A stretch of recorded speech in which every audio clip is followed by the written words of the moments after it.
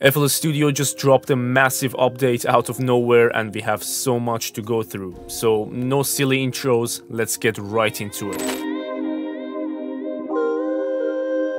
The first change you see on startup is this welcome page. If you've tried other DAWs like Pro Tools, Logic, Studio One, and even Cubase, I believe, you are familiar with this welcome page. Basically, you can pick whether you want to open a template from the built-in ones or the ones you created, like mine. And on the left, you can pick any of the recent projects that you had saved. I'm gonna open my default production template. Let's first go through the new plugins and get them out the way, shall we? We got a new synth plugin by the name of Kepler EXO, which is inspired by Juno 6 and Jupiter 8. It's got 2 envelopes, 2 LFOs, 2 oscillators, and you've got an arpeggiator down here, a bunch of effects to the bottom right, modulation matrix A and B, and by the look of it, it's gonna be a very good one. Let's go through a couple presets. I don't want to take too much time on each feature because it's gonna be a very long video otherwise.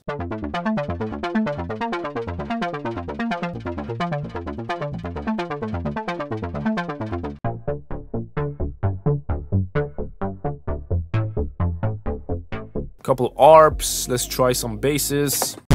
I'm gonna turn off mono down here. Sounds pretty full and warm. Let's try a sub basser.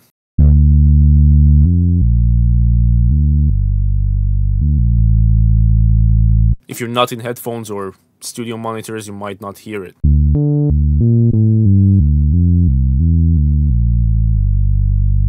A couple keys.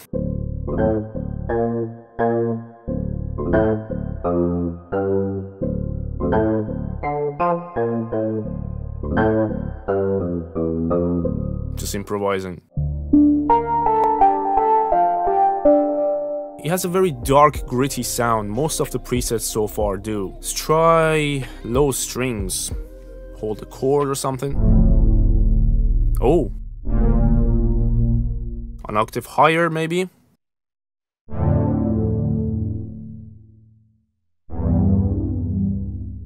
For the last one, I want to hear this unsettling one.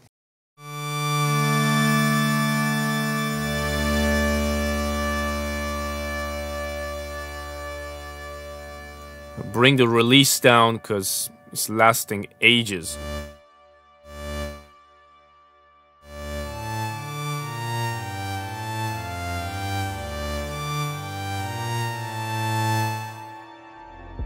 It is very unsettling, I'm not gonna lie. Okay, I'm gonna send this Kepler EXO to a mixer channel and we're gonna load those 2 new mixer effects that we have onto it and see what we can get. So the first one is low lifter. I'm gonna pick a bass preset. That sub bass is a good example for this. This low lifter is a low frequency saturator. It's the first time I'm trying it out myself. Let's find out what we can do. If we hold a note, add some pre-gain, change the slope, you can see that it's creating harmonics above, and you have a crossover point. You can change that.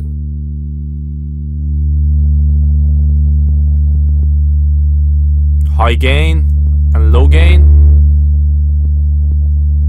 This pretty much does a job of a shelf. You can low cut the entire thing and also blend them in. Let's try the diffusion part.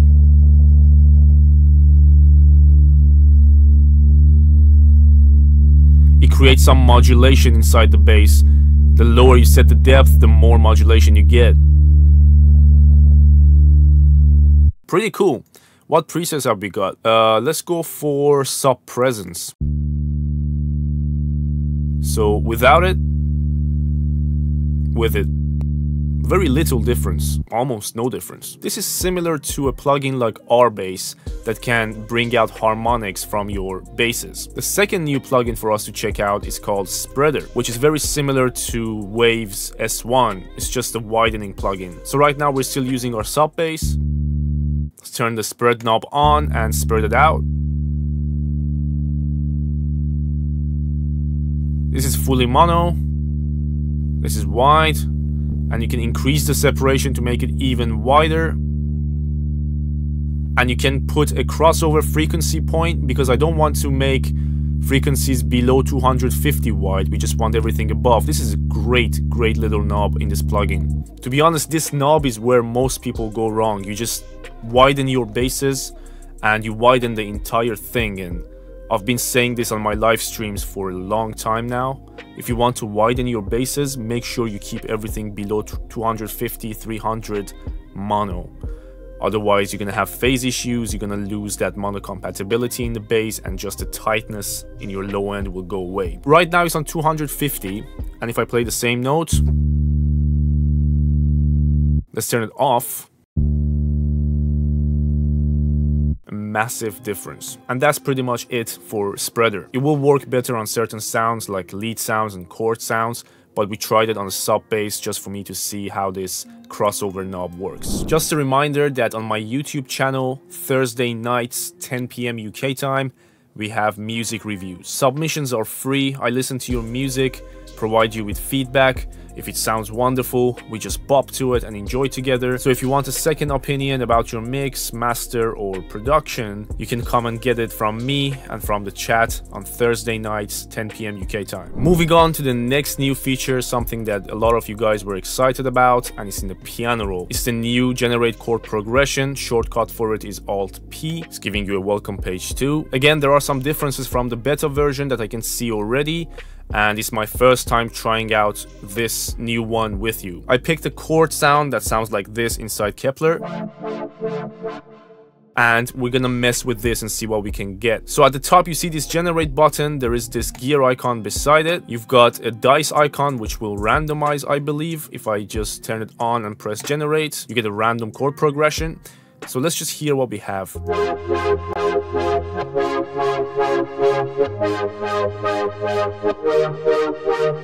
A simple triad with one bass note. To change the key and the scale of the progression, right click here, and now let's say we want to go to D sharp minor melodic. By the way, if you left click, you have to open this panel again, but if you right click, you can keep editing. On the top right, you can change the chord count.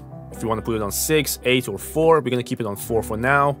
And you can change the octave. Let's go one lower to C5. You can also change the length of each chord to a beat, 2 beats, a bar, or 2 bars. We're gonna keep it on a bar for now. Down here you can change the way the name of the chords are written, Roman numerals or the normal F minor, D sharp, whatever. Below that you can go ahead and pick your chord progression. You can see there is a bunch with the mood written in front of it. So let's go for D sharp minor melodic romantic progression and see what we get.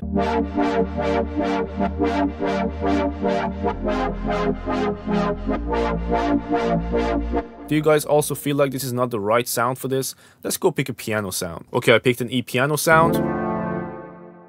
This should give us a better idea. Chord progression tool again. Even though I changed the instrument, it stayed on my previous settings. D sharp minor melodic. Down here we can choose another one. Let's go for nostalgic.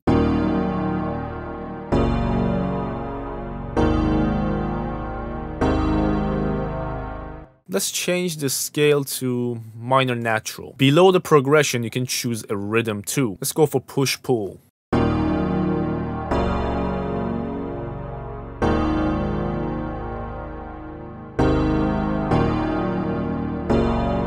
Pretty cool. Change it to shuffle.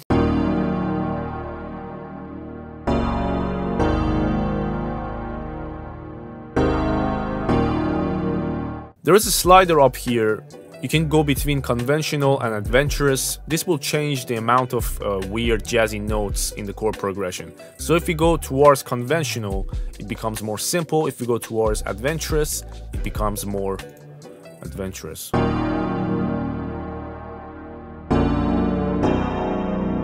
You see what I mean? Let's put it down the middle. Below the rhythm section, you can type your progression. So if you want, let's say, the first into fifth into fourth into second. There we go.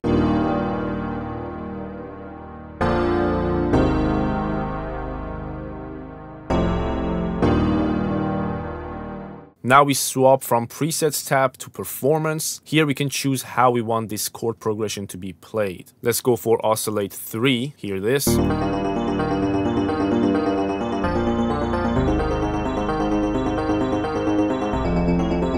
So So that's one way of arpeggiating this. We could go to rhythm 2.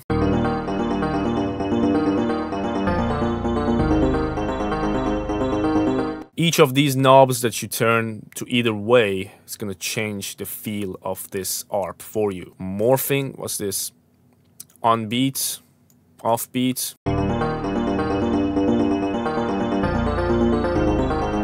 Fair enough. When you're selecting ARP, all these knobs are in regards to the ARP. You can change to chop or to humanize and mess with those. Let's see if we can strum a little bit. Actually, because we're playing an ARP, set it to none. Now we can actually strum a little bit. That's beautiful. I like this. You can also go to chop, and it gives you a chopping pattern, like so.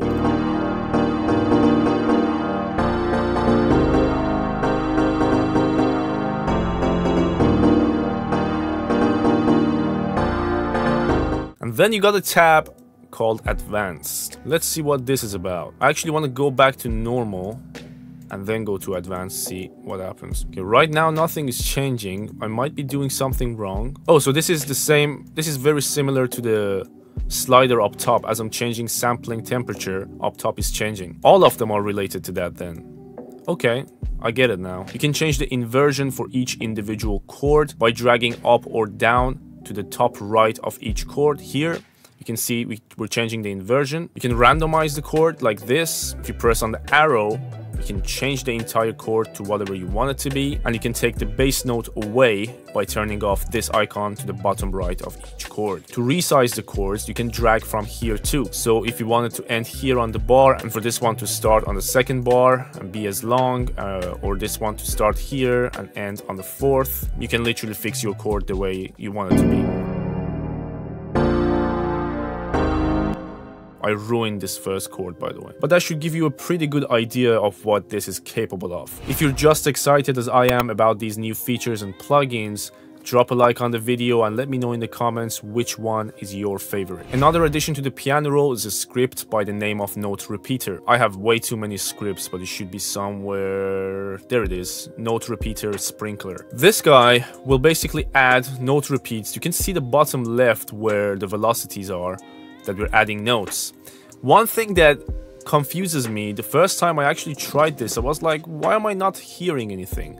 And I still am trying to figure that out. So let's see if we can do it together. Note spacing, let's put on 1/4. Now we can see the notes appear, but that's too many. Way too many. Let's make them less. Let's actually change it to half notes. Cut overlaps. Spacing, we can change the spacing a little bit. Duration of the notes, we can change. Velocity, let's turn them up, because I want to hear them. And you can actually change the filter mod X and mod Y. Okay, that was nice. You can create some sick stutter stuff with this. The next new feature is a macro. If we go to Tools, Macros, we used to have switch all audio clips to resample and stretch. Now we can do it for any other stretching mode available in FL Studio. You might think, what's the point of this? But you're wrong. Before, this was the only way we could change all audio clips within the project to resample or stretch. And the use case for that was when you wanted to create tempo changes, but you didn't want your audio files to go out of time or out of pitch. You would set them to stretch, and whatever tempo changes you made, the audio files would react to it. Resample was the opposite.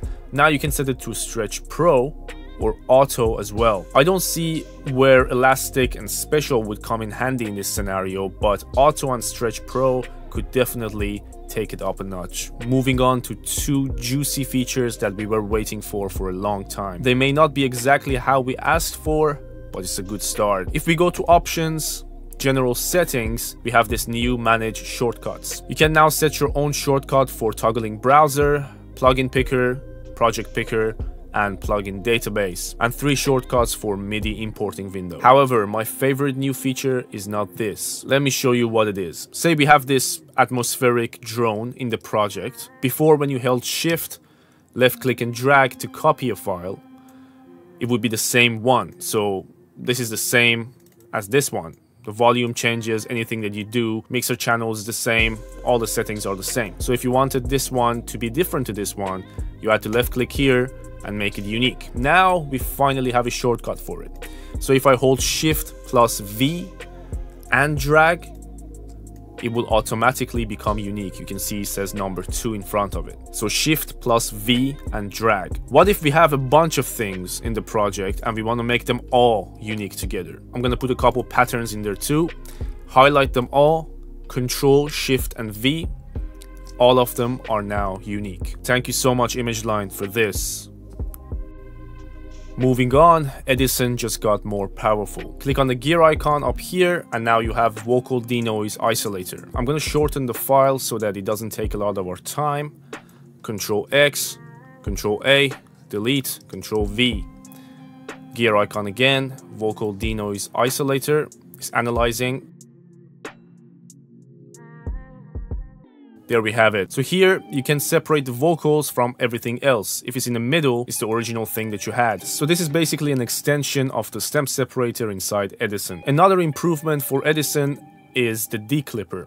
Clean up denoise or Control U. I actually don't have anything off the top of my head that's clipping to show you this, but technically you turn it on, you set the threshold, you can see the green part behind of where the threshold is. You first acquire noise profile, then you can preview, and when you're happy you accept. If you look at the top left hint panel, that's not my ID name. Before it used to say MMV Music, now it says ATG 1361. Basically they made it anonymous, so content creators like me can be safer.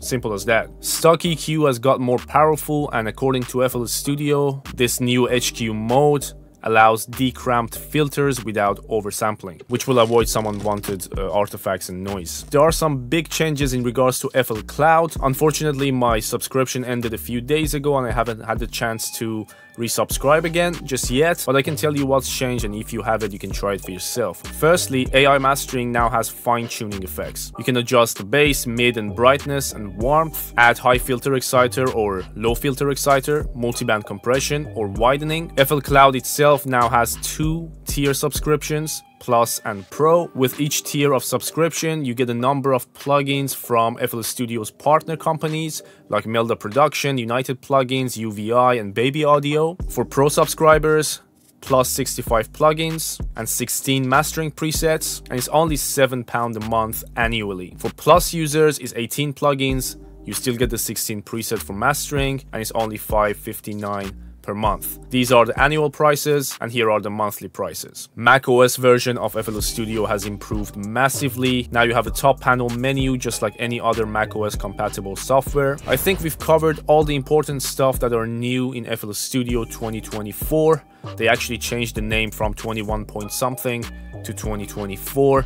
And that's how it's going to be from now on. Each year, the version of FL Studio will go according to that year. Please consider liking the video and subscribing to the channel if you found the video helpful. This is not going to be the last one. It wasn't the first one. And I have so much other cool stuff going on my page. Thank you so much for watching, and I hope to see you in the next one.